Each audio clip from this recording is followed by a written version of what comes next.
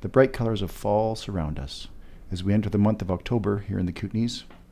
And at the Chateau Kimberley, the colors were blending in perfect harmony as I attended a charity function to raise non-perishable food items for the food bank, put together by Shaw TV in Cranbrook.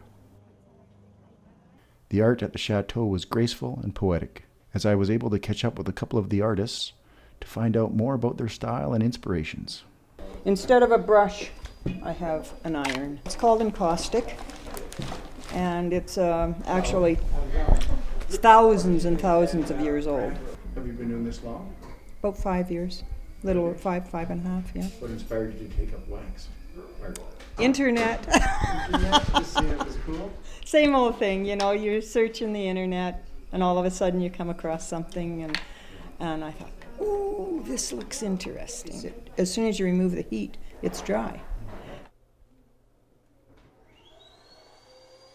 From professing to painting, artist Angelique Gillespie was in attendance as one of the donating artists.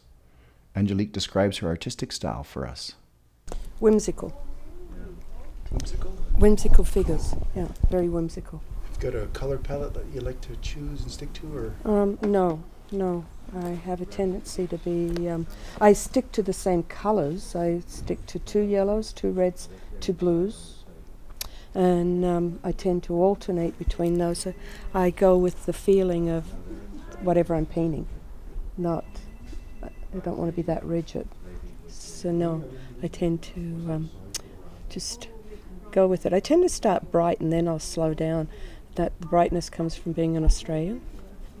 Whereabouts in Australia are you from?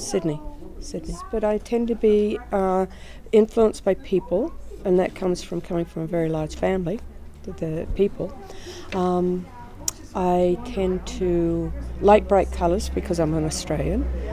And everybody, that's the big thing people say about mine all the time, is how bright my colours are and how they love the colours.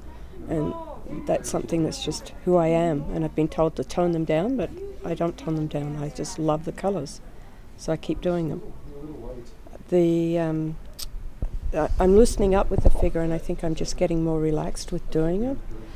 And I don't tend to, I do everything spontaneous. Like this is, maybe it looks like it's planned, but I have no idea how I'm going to go at it, and I'm just going to let it evolve in front of me. And that's the way I work, is just let it. How do I name them? Usually they've got something about movement in them, because I like everything to have a feeling of action. So yeah, there's something about movement. I don't know what this one's going to be called. I don't know yet. It hasn't evolved into.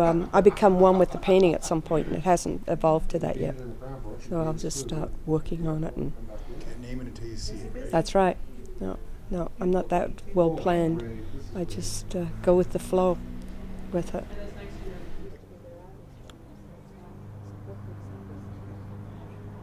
For more information on the Chateau Kimberley, please contact them at 866-488-8886 or on the net at chateau-kimberley.com. For more information on fine arts in Kimberley, please contact Marianne Bitter at 250-427-7142 or on the net at mariannebitter.com.